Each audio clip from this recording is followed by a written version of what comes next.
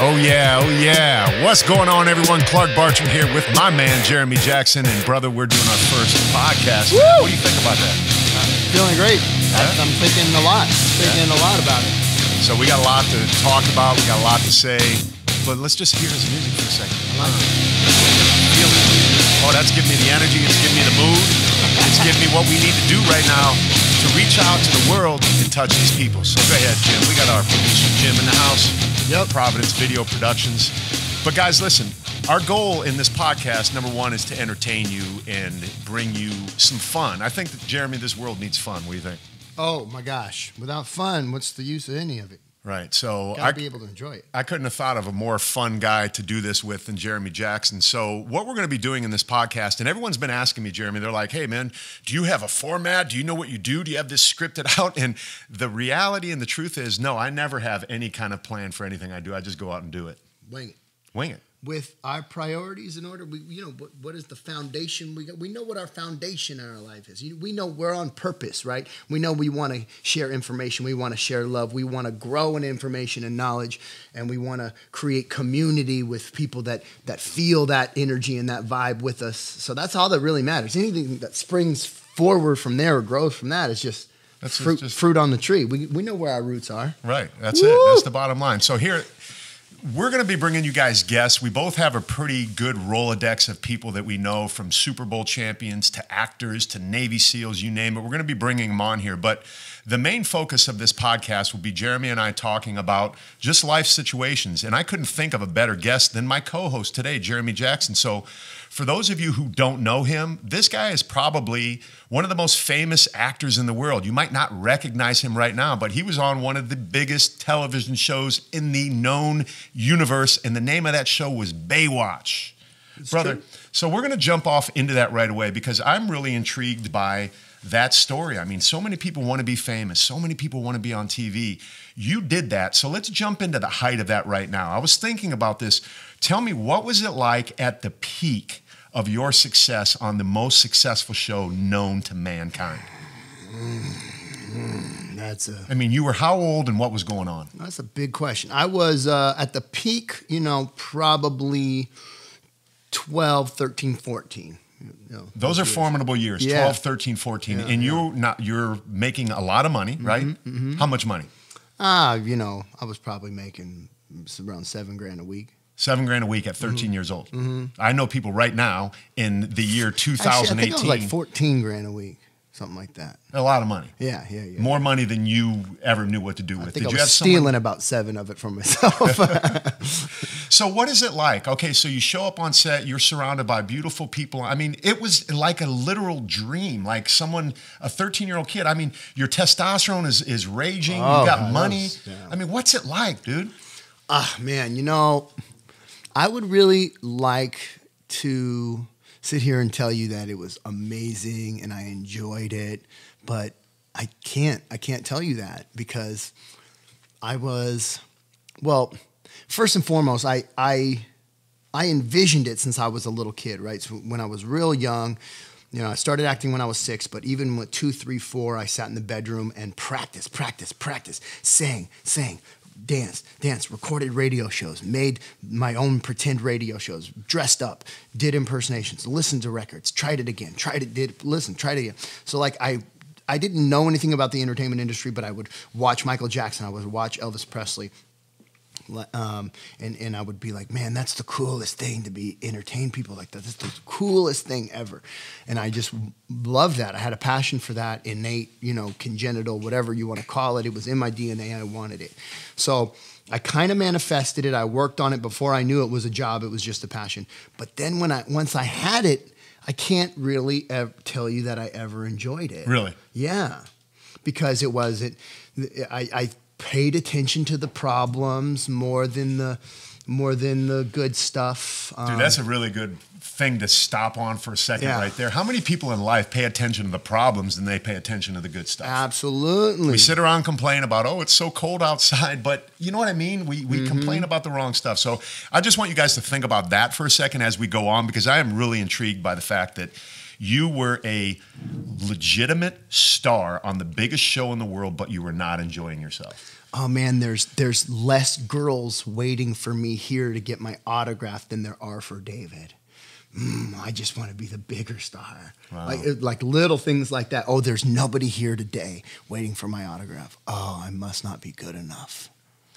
Yeah. So that is self-doubt creeping in and all that sort of stuff. So we're not going to get off on some motivational tangent right now. So I want to stay on the fact that, you know, how many people saw, what continents did it play in? Where didn't it play, I guess? Gosh, it was question. In more countries than I realized there were countries in the world. When they're like, yeah, it was on 150 countries. I'm like, there's 150 countries? You know, I thought, look at the globe. I thought there's only that many.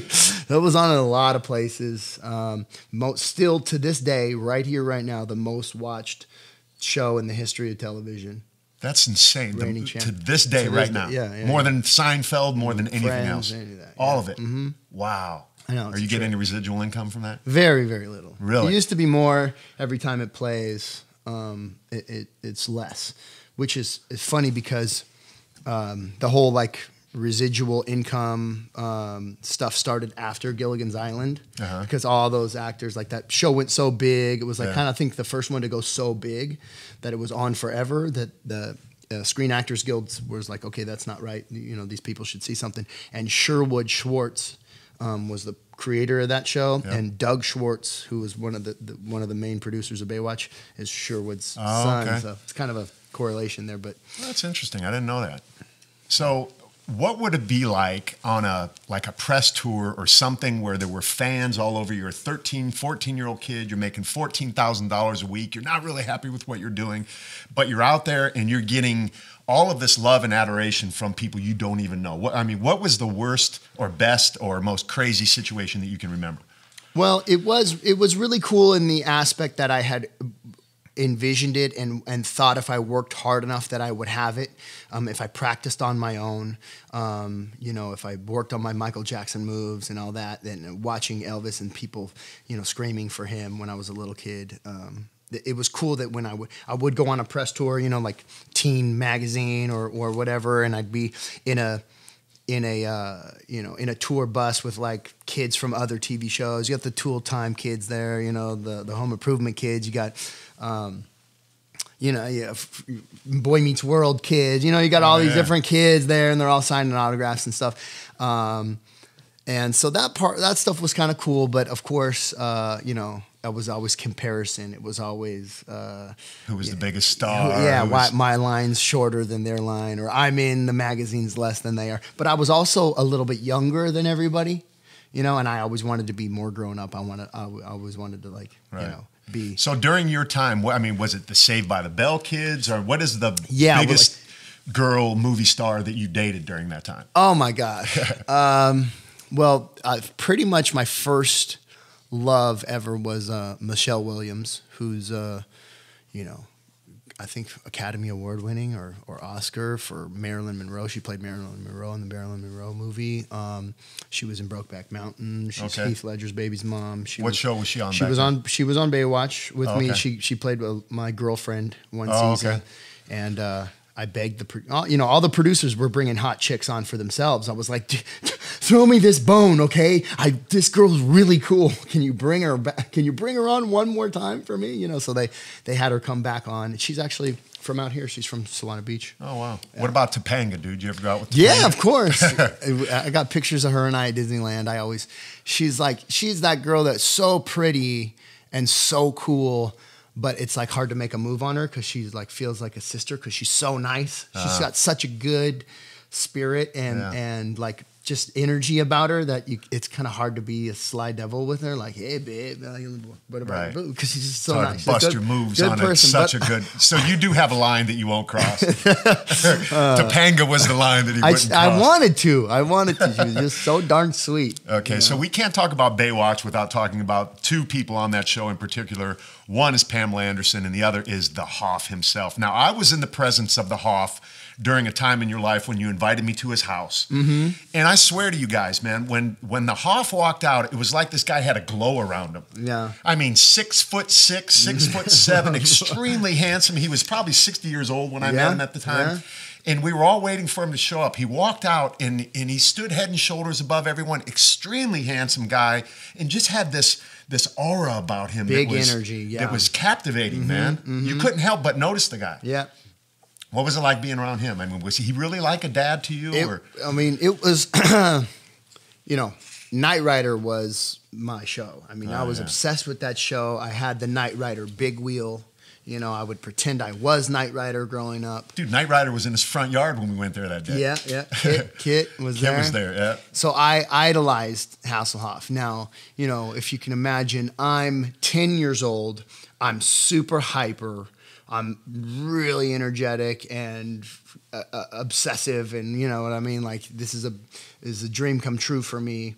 And you know, he's 30, you know, and just getting off Knight Rider with the pecs and the tan hairy chest, you know. Yeah. So if I imagine myself at 30, I don't want a 10-year-old kid dragging along on my ankle, you know what I mean, listening to every conversation I have and stuff. And that was like me. So I pretty much annoyed him all the time. And I grew up without a dad. So like that, you know, please. What are you, where are you going? Like, can we go in your car? Like he always had cool cars, you know, so I was a little annoying. It became more like the big brother relationship than the dad relationship. So, but you know, I did grow up, absorbing that persona that he has, that bigger than life character. And, you know, he taught me some really valuable lessons about believing in yourself, you know, and even as big of a star as he was back then. I mean, he was sponsored by Audi. They were giving him free cars back then. And he was doing music all over the world. And I'd hear him on the phone with his agents, and I'd hear him making deals for himself. And he's very much a hustler. I think I absorbed some of that hustler mentality because he told me on multiple occasions, he said, Jeremy, nobody is ever going to believe in yourself more than you. If you don't believe in yourself more than your agent, more than your manager, then you're screwed. You got to believe in yourself more than anybody, and you got to constantly convince them of what you have to offer, what you got, what you're capable of. And you would think that everybody just be chomping at the bit to get that guy, you know, but they'd become well, I don't know, you know, and he'd have to overwhelm them all the time, which, you know, can be kind of egotistical at times, you know what I mean? But in that industry, it's a must. It's a must, and he was a master of it. And I think that's why he's been able to reinvent himself and stay so relevant for so long. Yeah, I don't get overwhelmed by seeing too many people. I'm not a big star guy, but when I saw that guy, I had to say, I just sat back. I didn't go up and try and get a picture. I just observed his presence, and it was real and it was tangible, man. Yeah. It was really funny because we were in the house, and his office was in there, and he had a plaque on his desk. It said the Hoff on it. So Anita wanted to go in and kind of check it out. So she's snooping around the Hoff's office, and no sooner did she come out, he came around the corner and almost busted her. And I can't imagine what would have happened. But there were gold, you know, records everywhere from his stuff all around the world. But so it's the X factor. I mean, that's what it is, right? The je ne sais quoi. Yeah. Like he's got it. Not everybody has it. And I feel like 20 years ago in the entertainment industry, you had to have that. To be a musician, to be an artist, to be an actor, to be a performer, you had to have the X factor. You had to have that thing that everybody wants, but very few people get. But that's changed a lot, you know. Oh, yeah, with the internet and all that sort of thing. But we don't want to get off on that. Let's talk about Pamela Anderson. You know, probably the most lusted after woman on the planet at the time. You were around her every single day. What was your guys' relationship like? She was always so sweet, very kind, and what was the age difference between you and her? Unfortunately, too old at the time. When she came on the show, I think I was 12, and she was probably like early 20s, you know, 12, I mean, 22 or something like that. You know, 23, 24, maybe. Okay. Yeah. So she was big sis for sure, and always really kind and sweet, and always had great dogs and brought her family around. And I mean, at the time, the most beautiful woman ever, you know. So do you feel as if she's kind of had, I don't want to say a bad rap because people don't look at her bad, but they don't really understand what a good person she was because they were just looking at her physique and, you know, the physical prowess that she brought to the screen? Yeah, I mean, absolutely. I mean, I think, you know, maybe the reason why she was so wildly lusted after and successful is because of some of that, you know, some of that innocence and goodness shining through. You know what I mean? Right. But it might It's be always very attractive when that comes through, when you don't try and force it. Yeah, just an accident, a perfect accident, you know? Right. So you were also, I mean, you rapped some, you danced. I mean, there was more to you than just being the kid on Baywatch. What were some of the other parts of your career that a lot of people might not know about? Well, you had an album out, a couple albums out, right? Yeah, when I was 12 years old, actually David Hasselhoff, you know, me being the always wanting more guy, you know, I was like, I want to come to Germany with you. I want to do music. He's like, well, let's write you a song. And we literally sat down at the lunch table one day, and he just on set, like during a break. Yeah, he just came up with a hook. He said, "You can run, you can hide, you can cheat, you can lie," and we wrote this song called "You Can Run." And it was about Adidas, because Adidas sponsored me at the time. Okay. Shout out to Adidas. If you guys ever want to flow me some more stuff, please. Me too. How's your boy? Yeah, they took such good care of me. Anyway, so he wrote a few bars, and then we reached out to his good friend Mark Holden, who's like now one of the guys from Australian Idol. He produced Mila Jovovich's music from, you know who she is. And a lot of people, guy from Australia, really cool guy to work with. I got to work with a lot of really cool guys. And we wrote this song kind of about Adidas. You can run, you can hide, you can cheat, you can lie, but you can't run away from me. And with the beat and the sound of my stripes hitting how prophetic is that in around. your life, though, that song? Think about that song in your life and where you've been. Just that verse right there. I don't know the rest of the words in it, but you can run, you can hide, you can cheat, you can lie, but you can't run away from me. Yeah. Bro, that's God in your life, but that's a whole different thing. That's a deep podcast right there. We could go into that one. I know, and we will talk about that on another time, because that's multiple shows.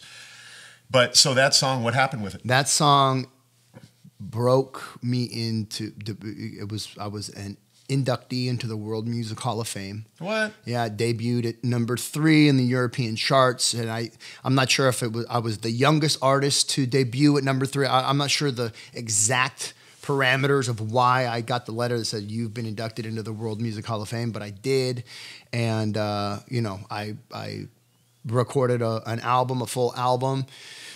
In the studio, See, dude, I didn't know that about you. I didn't know that you had that. And that's the beauty of what we're doing here with this podcast, you guys. And you guys is, as this relationship unfolds, it's unfolding right before your eyes. And there's a whole lot of history here. Do you ever trip out when you sit at home alone and you reflect on your life? Because yesterday, Billy Graham died. And I posted a video. I mean, I'm sorry, not a video, but a poster of me when I was on the Billy Graham team. Yeah, was that the tour? I went into the prison ministry. Yeah, but I was just kind of tripping out, thinking of all of the things that I've done in my life, because oftentimes we forget about those, or we don't think about them, or we don't appreciate them. Right. Do you ever trip out on that? What you've done? No. Really? I mean, you're never overwhelmed by TV, singer, all of this sort of thing? I've pretty much blocked it all out. Why? I don't know. Because, I mean, it's like that was then, this is now, it's what's next, what's next. Like the stuff, because I haven't really unraveled it completely, but. This could turn into a therapy session right before your eyes right now. Because it was just always what I focused on so heavily and was such a real part of my everyday life, like breathing, drinking water, going to the gym. Like, you don't remember every workout, right? Because it's just like what you do. Not every workout is a highlight, but I mean, you can't act as if those weren't big moments in your life and they're not things that stick with you. So I like, for the stuff that seems really cool to other people, I seem to have like totally discredited or compartmentalized or put to the side. And like, I'll like be bragging about stuff that I think is cool. Like, oh, I trained with Uriah Faber, and like, I trained with Frank Mir, and like, it was so cool. Or like, that is cool. I surfed here or I surfed there. Like, that's the cool stuff to me. And they're like, people are like, bro, you were like, what? Like, yeah, the Olympic Stadium in Germany, 15,000 people. Like, I performed with 2 Unlimited and the Eurythmics and Pet Shop Boys, and like, oh yeah, really? And I was like, yeah, Right Said Fred, I'm Too Sexy. Like, I won an award over top of them for like best new song, and like got an award in Europe. I was, you know what I mean? Like, dude, are you guys listening to this? You don't know this about JJ. I'm bringing this to sexy you. FOMO. What? I think I saw Right Said Fred at some old guy he just did this the whole time and lip sync to some song. They were buff back then. Oh, really? They were buff, dude. That's funny. See, like, that's all I remembered. Like, I didn't when I was winning the award and I'm 12 and I'm doing the photo shoot, I didn't remember, like, oh my gosh, they're Right Said Fred. I was like, oh, those guys are jacked. I want to get jacked like that when I grow up. Like, always just a totally different focus. Well, I get that, but now in hindsight is what I'm saying, because, you know, we have to say this. You are the epitome of the Hollywood story of child star gone bad. Well, the epitome, I luckily not, because the childhood, they're all, like, so many are dead, dude. Yeah. If you look at how many have killed themselves or overdosed, dude, there's like who? My mom was Googling it the other day. There's like at least 20 childhood stars that you will remember big time, and they killed themselves or died of an overdose. And it's well, I know Andrew Koenig was one of them, because I did the Batman Dead End movie with Andrew, you know, and he was on Growing Pains. Mm-hmm. He played Boner. Right. But, dude, I'm like tripping out. We could sit here and continue. I want to talk more about your career. And so what are some other things that you've hidden away in your mind that you don't want to talk about that we need to talk about today? Because that's what this podcast is. Dig them out, man. Dig them out. They're hard for me to remember because they don't hold that vibration. They don't hold that cool thing. So could it be because you might be still wanting to be that actor and you're not getting the opportunities that you think you should? Or maybe it's that I want to achieve new greatness. I do in my interior, I believe that that's not the biggest thing I'm going to do. I believe that as well. Yeah. I believe that all of what we're talking about is setting you up to do something much bigger. And again, that's a whole nother conversation that I don't believe people are ready to hear yet. We got to kind of bring them in slowly to the real core of all of this, and we know what that is. But do you, inside of you right now, have this burning desire to be in front of, because when I first introduced you that time, you said you have more than 2,000 hours in front of the camera. Right. Do you yearn to be in front of that camera again, acting on any level? No. Really? No yearn. If someone called me and told me they had a job for me, one, I'd be excited because it's good money. It's ridiculous money compared to regular work, which I'm very used to now, regular work, regular pay. But also I would be very confident in my abilities, as far as breaking the script down, creating my character, knowing my backstory, showing up on time, taking direction well. I know how to do the job well, so I would, I get John, hey, can you come teach on nutrition at this rehab? And I'll be like, oh crap, I better get this stuff together. And I get a little stressed about it. Like, I need to hit a home run for these guys. I need to really bring it. But when it would come to acting, I wouldn't get nervous or be like, oh crap, I better get my stuff together. It's like a process I've been doing for so long. It's super easy. But I like it. I enjoy it. So it's not stressful. Like some of the stuff that I do now, I get stressed out about because I'm not feeling like I've been doing it for a million years. But I don't yearn for it, but probably because I know so many other people do. You know what I mean? Right. Yeah. It's almost like, if you want it that bad, take it. Even it's an interesting career because it doesn't go to the best man. To have an athlete mentality, which I believe I have, to the victor does, spoils don't go. Yeah. The better you do, nice you can't perform well and get the job. So tell me this, when it all ended, how hard was that for you? So how old were you and what was the deal? I mean, did it go from 60 to 0 really quick, or how did it stop? Pretty much. Yeah. What was that like? Well, so we touched on me always wanting more accolades, more approval, not really cherishing what I had in the moment and just thinking about what I need to do better or what I need to have more of or why I'm not as famous as the other kids or whatever.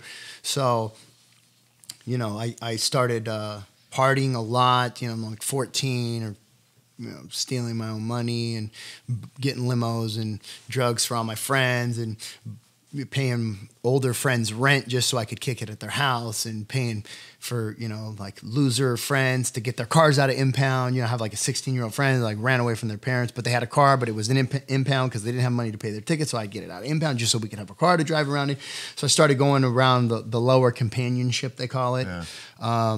Really kind of a user myself, because I'm using them because I'm lonely and I want to have fun and I want to run away from life, or I want to mess up real bad. I mean, most teenagers do want to experiment and stretch their wings and make mistakes and do what they're told not to do, right? I mean, but you had more means than I had a lot more means, yeah. The means to kill myself, really. So I went way out there. Should you be dead right now? Oh my gosh, are you kidding me? It's a miracle I'm alive. Only by divine intervention, for sure. Modern day Jonah pulled out of the belly of the beast, for sure, 100%. You know, so I just went way too far, you know, and my partying and my, adventures started costing me my ability to show up and perform and be a kid. So your professionalism was what you just were so proud of, was that starting to go away? Because big time, yeah. So I'm showing up, not remembering my lines, not have slept the night before, feeling like crap, and the feelings of shame or guilt or embarrassment, like, oh my gosh, like this thing that I do so well that I've always been great at, which is what got me jobs and what made everybody love me. Now I can't remember my lines, and they're like, directors are pulling me aside, other actors, David's pulling me aside, dude, what's wrong with you? Like, are you stoned or something? And I'm like, I can't tell him. Like, oh my gosh, I've been up for like 3 nights partying my face off, and I can barely even stand here in this blazing sun and do my lines. You know what I mean? Like, it was torment. So tell me, that episode that I watched the other morning that I sent you a chunk of, where you were under the bridge and you fell on the mattress and you were running with the skateboard and all that, were you? Not yet. Okay, no, not yet. Not too at that young, time. Too young for that. Okay. It was, I think, around the time my hair got short, because I was partying with some friends and I just shaved my head. You did a Britney Spears on him. I did a Britney Spears, yeah. Before she even did it. You were the OG I of did the it hair, all shaving before the head. everybody did it. Like, okay, so back in the day, I remember I was touring Europe, doing huge concerts, doing nightclubs, and I remember when, I think it was Backstreet Boys. It was Backstreet Boys or NSYNC, or because I can remember thinking, well, New Kids on the Block haven't been around for a while, and I'm like, now I'm the only kid, so I'm not copying them because I'm solo, but I'm not jumping on their coattails. But then when NSYNC or Backstreet Boys started getting a little bit of popularity, I can remember being like, who do these young guys think they are coming to take my music? You know what I mean? Like no way. There's no way they're gonna take my title as like the up and coming big music youngster, you know? So you're on the cover of like Teen Magazine and all those things. All that, yeah. Dude, that's crazy. Especially man. in Europe, you know, America wasn't as much. I didn't do the music over here. So when you went to Europe, you got out of the plane in Europe, were there people waiting on you? Oh, and stuff? yeah. Signs, girls freaking out, passing out, crying like the Beatles? Feeling like the Beatles, man. Really? Yeah. And that was a big rush. That was a big high. You know, I have arrived. The hard work is paid off. You know, it's coming. The prophecy is coming to fruition, you know? So that was a dream come true for me, you know? And I did my job well. I mean, that's why I think I accelerated so fast, you know, whether it was interviews with magazines or whatever, or on camera. I was prepared for it, man. Yeah. I had been plotting it for years. I had been practicing it in my bedroom alone, interviewing myself. I was totally ready. Hairbrushes and the whole bit, just like you see on TV, right? That's like real stuff that people do, and you were doing it. Yeah. That's legit, man. Yeah. That's crazy. So you said 15,000 at the Olympic Stadium in Germany. Is that the largest crowd you ever sang and performed to? Really? So you're backstage. Are you nervous off, as hell? Lighters up, all that, yeah. Wow, dude. Can you feel it right now? Like I just felt it a little bit. And it made me have to go pee. That's the one thing. No matter how many times you go, there you go. No matter how many times you go pee, 2 seconds before you go on that stage, you're like, I have to pee so bad. And then as soon as you get out there, it goes away. It's really weird. Yeah. I saw the dude from Train one time. He peed his pants a little bit. He hit a high note, and I just saw like on his jeans, all of a sudden, a little pee stain showed up. Which guy? The lead singer. Yeah. I gotta die. You know, and he hit this high note, and all of a sudden, I don't know why I was looking at his wiener, but he peed all of a sudden. I guess I saw it. Did you ever pee or fart when you were singing? I'm sure I farted. I definitely haven't peed. That's crazy. You have all those people screaming and yelling. You go out there and you do how many songs in a set? Would you do? I did like 5 songs, I think, 3 to 5 songs. Wow. Yeah. And then after that, what would it be like? Boobs. Really? They're passing out. Security's carrying them over because they're totally unconscious. They're taking them out of harm's way. I had a human tunnel one time. I showed up to this TV show in Holland. Holland is really where I got the most fame. And it's so nice out there. The people are so cool. But I showed up and I remember thinking, man, look at all these people for the other guys, you know, because they were all looking towards the studio. And the other guys were insane. It was the Eurythmics, you know, Sweet Dreams. Made they're all they're all touring right now still. You should do another tour with somebody, dude. You never know. You never know. You can't run. You can't hide. You can't lie. But then they turned their heads and they were there for me. They had been waiting there for me. So security had to come out because the car was rocking. Security had to come out and form a human tunnel. And there was people with scissors. Like they wanted a piece of my hair. I was like pretty dangerous, like just me and my mom. And I'm like pretty spindly little kid, you know. Somebody got my shoe. Somebody managed to get my shoe out, like reached. I wonder if that person still has your shoe and says, I got Jeremy Jackson's shoe. I hope so. Where are you? Give him the shoe back. If you got a lock of my hair or a shoe, I want to be your friend now. Dude, your mom's been there every step of the way. Yes, I remember Carlo and Irene. Yes, on Telekids. How funny. Yeah. Wow, man.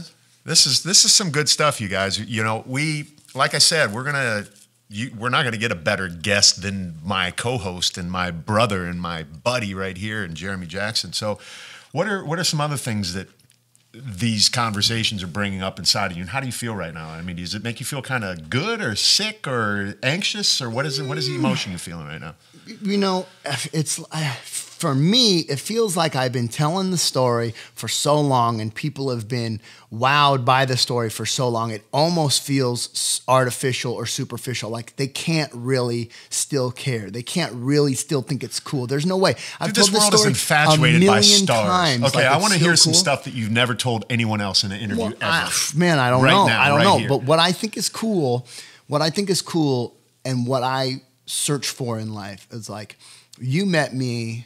You didn't know any of that stuff. I didn't brag about myself. The minute I saw you, I'm like, it. dude, I know you from somewhere. Remember that? Yeah. But after we talked for a minute, you knew that on the interior there was some gravity and some magnetism that you knew could do well in yeah, I didn't care about any of that stuff. Industry. I liked you as a person, right? And I've never asked you anything about your career ever until now. And this is strictly for this podcast. But I'm really entertained by it all. Well, that amazes me. So here's what you need to understand: you say you tell this story all the time, and you're amazed at the fact that Jim is entertained by it. I'm entertained by it. The people on your live are entertained by it because this is all stuff, 2 of them. This world that we live in is infatuated by stars and Hollywood and everything that it seems to be, that we imagine that it is, because we all on some level want what you had. Yeah. And when you recollect and tell those stories, it's captivating to us and we connect with it because, like I said, on some level, everybody wants that. Most everybody, right? So as a guy that has yearned for some of that myself, I am intrigued by it, and I'm fascinated by the fact that I get it. You know, it's not that big of a deal to you because you lived it, but I really need to know what kind of feeling does it bring up inside of your body right now? You know what I mean? Is it a good one? Is it a bad one? Or is it a mixture of all of them? It's not good or bad. I'm wondering now, like, so then is it my mission to encourage people that no matter how famous they are, or how much money they have, or no matter how many people love and want them, it won't make them any happier? Or is it my mission to get it back for the people who love and believe in me and support me?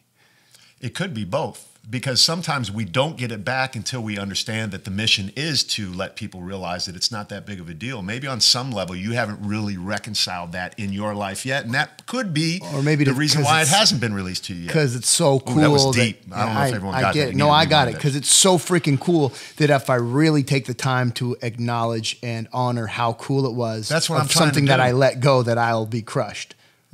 I got it. Yeah. You know? So maybe it's like a defense mechanism. I think on some level it is. Well, it has to be. And the only solace I get is I think I got famous because I am the way I am. I don't think being famous made me the way I am. I was like that before, you know, but a lot of people and that's another thing, is dealing with normal people in everyday life. When you've had that, is a strange and inauthentic interaction, because people think that you are behaving in a way based on you're an actor or you're an entertainer, that you're selling them something, or that you're lying. And I'm like, or create, you know what I mean? So they're like asking you questions they wouldn't. I have way more fun interacting with people with the beard and the long hair, like that, have no idea who I am, and I get these authentic moments, you know, and as soon as they figure it out, they change. Yeah. It's really weird. Yeah, it is, huh? So I'd rather be normal and incognito and just get some honesty and some authenticness, because being forced to survive and thrive, you can't really thrive, but survive in a world where everybody's interacting with you based on who they think you are, what they think they know about you from the internet or from your fame, or second guessing everything you do, is not fun. Okay, so think about your perspective then. So I was watching something yesterday on Prince. Think about Prince, Michael Jackson, Heath Ledger, these guys that are no longer with us. And the people can't understand. They're like, oh my God, if I was famous, I would be really happy. Imagine the turmoil, because you've lived it, right? Mm-hmm. That these guys on that level of success have gone through by themselves, going, I just want a normal freaking life. So what? I'm an actor. Big deal. So this guy goes to the steel mill every day. You know what I mean? Yeah. That's his job. This is just my job. I mean, how crazy must that be for somebody to live in this prison that they wanted so bad in their life at one time? Now it's turned into something that's just a monster that's out of control. Right. So is it a blessing or a curse that I'm able to transcend that or cross that line and be normal sometimes? And still alive, because you said like 20 childhood stars that, you know, are no longer around. Or more, and you trip out. You'd be like, oh my gosh, yeah, I totally remember that. Why didn't I hear about him? Why didn't somebody help him? What went wrong? So 2 things. Do you think that there could be, we'll call it a ministry or a purpose for you to speak to these kids who are coming up in Hollywood right now? So what do you feel when you look at a young kid who's 13 years old, he's on a hit show, you know he's making money, and you know better than I do what kind of life he's living? Does your heart kind of reach out to him? Yeah, you know, and years ago when I was doing pretty well in my life, I thought there needs to be a curriculum. There needs to be a workshop. Because they're having on-set teachers. NFL has it. Yeah. They have on-set teachers, right? Yeah. They don't go to regular school. So if there was a process curriculum to, you know, forewarn them about what's going to happen, what they can expect, tools they can use. So nothing like that exists to this point, to your knowledge? No, not that I know of. Why don't you create something? I probably won't, but I should. But seriously, I mean, if they had that information, the NFL right now, these guys, they're 19 years old. They're suddenly signed to a $72 million 5-year contract, and they got all their homies and everybody reaching at them. They don't know how to manage that new life, because really that is a new life. You've gone from a regular college kid, you know, for the most part as a college athlete, to now a superstar like you experienced with no guidebook. Like parents will often say, well, there was no guidebook to be a parent. There's no guidebook to be a child star. Right. Right. It's a really good. Otherwise, you'll end up here. Yeah, because kids are why? Because kids are expendable. They're gonna grow up, and they're not really gonna want them anyway. Like you just get a new cute kid. Dude, it happens all the time, man. I'm friends with Leo Howard, right? Leo Howard was on Kicking It, and this, you know, he had the long hair. And the other day, I was watching a Disney show, and I thought, is that Leo Howard? No, it's another kid that looks exactly like him. He fit. It's like the Brady Bunch. Remember the Brady Bunch episode where Greg fit the jacket, and he was in the band just because he fit the jacket. So if you fit the mold, that Hollywood's looking for, to recycle the exact same show over and over and over and over again, because you got the hair. They know the formula that works. Yep. Very, very superficial, you know. That's crazy. This is good stuff, man. I didn't realize our podcast, my camera died over there. Hopefully camera died. No. here. Okay, we got 11 people we're going to say bye to them because we're going to switch over to Instagram. Okay, switch over to Instagram. While we're going, we're going Jeremy Jackson Fitness on Instagram, at Jeremy Jackson Fitness. At Jeremy Jackson. This is brought to you by CBT's Performance Apparel. You got Clark Bartram here with Jeremy Jackson. We are going to take a little break right now and come back with a very entertaining, a very inspirational, motivational, dear friend of mine, Mr. Jeremy Jackson, on the Untitled Podcast.